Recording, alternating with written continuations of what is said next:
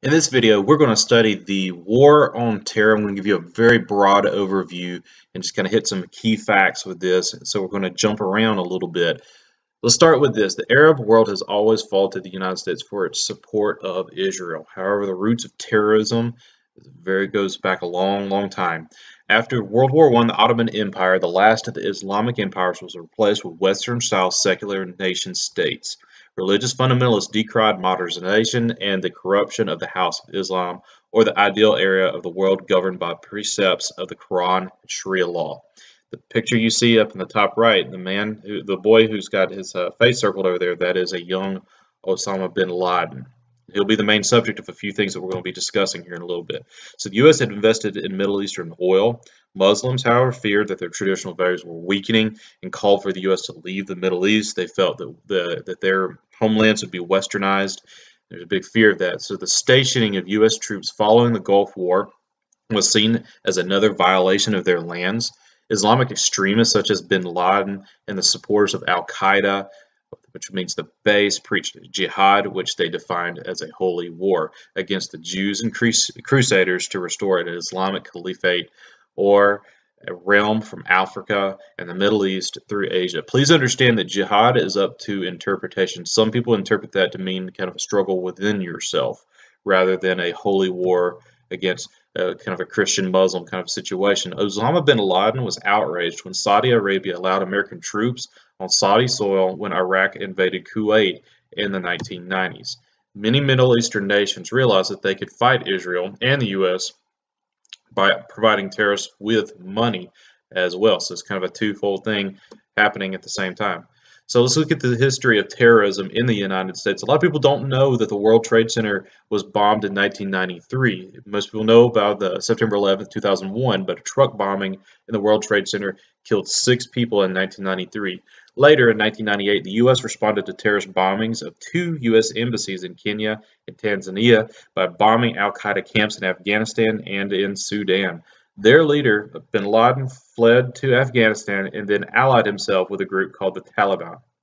In 2000, 2 suicide bombers and a small rubber boat nearly sank a billion-dollar warship called the USS Cole, which was docked in Yemen. 17 were killed and 39 were injured in that attack. And then, most notably of the terrorist attacks in recent days is, of course, September 11th, 2001. Al-Qaeda trained several terrorists to attack the U.S. On September 11th, 4 airplanes were used. 2 of them crashed into the World Trade Center, 1 into the Pentagon, and then the other one crashed in Pennsylvania.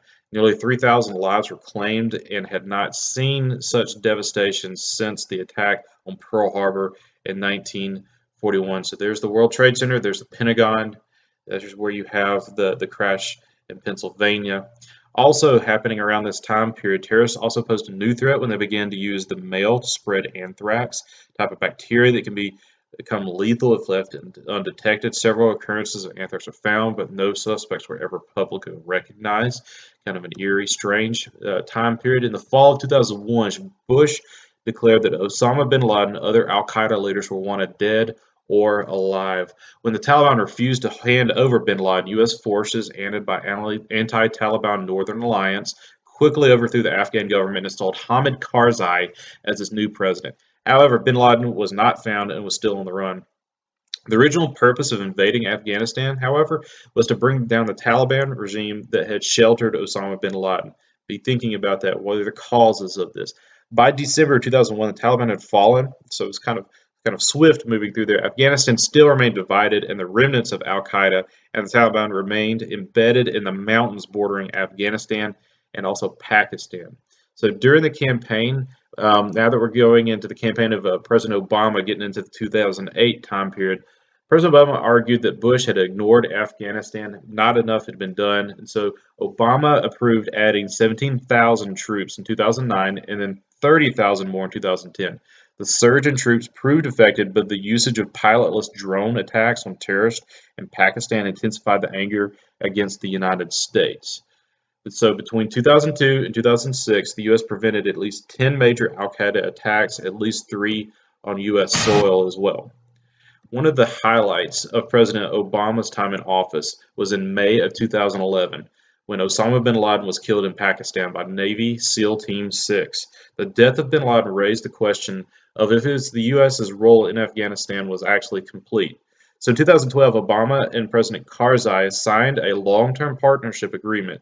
The new focus of for the U.S. forces was to train and support the Afghanistan military and then to end U.S. combat missions by 2014. So now we're going to jump around just a tick. So going backwards a little bit, what became known as the Bush Doctrine, the president argued that the old policies of containment and deterrence were no longer effective in a world of stateless terrorism. So to protect America, the president claimed that the U.S. was justified in using preemptive attacks to stop the gaining and usage of weapons of mass destruction, WMDs, by terrorists and nations supporting terrorism as well. So Bush singled out three big nations. You've got Iran, Iraq, and North Korea, and he described them as being an axis of evil in his State of the Union address in 2002. So in 2002 as well, North Korea announced that it had resumed its nuclear weapons program.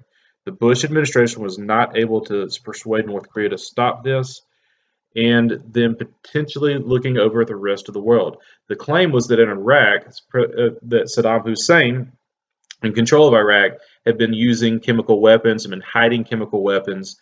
And that's going to be one big moment for when, or one reason for why the United States will eventually want to go in and invade Iraq and have a presence there as well. So U.S. intelligence found no link between Iraq, Saddam Hussein, and any plans for Iraq to aid terrorists with weapons of mass destruction. However, President Bush pursued a preemptive attack on Iraq before Hussein could build and distribute WMDs to terrorists. So Iraq accepted a UN plan to send UN inspectors to Iraq to search for WMDs. However, they didn't find any. Bush, however, continued to present claims of their existence based on intelligence that would later turn out to be false. So in early 2003, Bush declared that Iraq had not complied with the UN. Without the support of the UN, the U.S. launched Operation Iraqi Freedom with air attacks. So in less than 4 weeks, the U.S. armed forces, aided by the British and other allies, go on to capture Baghdad. And when they do this, they do not find weapons of mass destruction over in Iraq. Interesting pictures as Saddam Hussein and his regime will be toppled. Saddam himself was captured in 2003. However, the violence in Iraq still continued. Many conflicts between Sunni, Shiite Muslims in Iraq started to develop. Freedom fighters such as Al-Qaeda also came into the country and continued to launch attacks against U.S. troops. There you have Saddam Hussein being captured. On May 1st, 2003, President Bush declared that major combat was over in Iraq. Some of the most interesting, intriguing pictures of that era as well. So the Bush administration will also get criticism for the invasion of Iraq without sufficient troops to control the country and for disbanding the Iraqi army. In particular, they also catch a lot of criticism for the Abu Ghraib prison scandal. Pictures of the barbaric treatment of the prisoners at the prison further diminished America's reputation in Iraq and worldwide as well. 2004, Bush is going to be reelected and defeat John Kerry. 2005, Iraqis will hold their first elections, but the violence continued. By late 2008, the U.S. had started to turn over control of the war effort to the Iraqi government. However, still many attacks over not only in Iraq but in Afghanistan. So by the end of 2008, the Bush administration had not successfully resolved the nuclear threats from Iran, North Korea, and had left 2 unresolved wars for the Obama administration to manage. However, one good thing you can say is the administration did prevent a major terrorist attack from happening, and we know that all the way from 2001. So President Obama was elected in partly because of his opposition to the Iraq War and his promise to end it. In 2009, Obama developed a plan to lower U.S. involvement in Iraq. So by the end of 2011, the last of U.S. forces had been withdrawn from Iraq, and after the U.S. left, Sunni and Al-Qaeda insurgents continued to thrive and kind of move in, continue to terrorize the majority Shiite government as well. So nearly 4,500 soldiers died in Iraq. About 32,000 have been wounded in action. Over 100,000 Iraqis had died as of 2011. Also in 2010, going backwards one more year, a wave of protest across the Middle East and North Africa became known as the Arab Spring. The governments in Tunisia, Libya, for example, Muammar Gaddafi will be killed, Egypt, Mubarak will be imprisoned in Yemen, ongoing civil wars in Syria, all are going to be happening at the same time. Obama's sympathy for pro-democracy protesters upset U.S. allies in the conservative oil-rich Persian Gulf states. So Obama himself was criticized at home for not intervening more forcefully in failed states such as Libya and Syria, as these nations are looking to rearrange their government. So that's a brief overview of the history of terrorism in America and worldwide and kind of how we've managed that. If you still have questions, let me know. Hope this was super helpful. Thanks again for watching.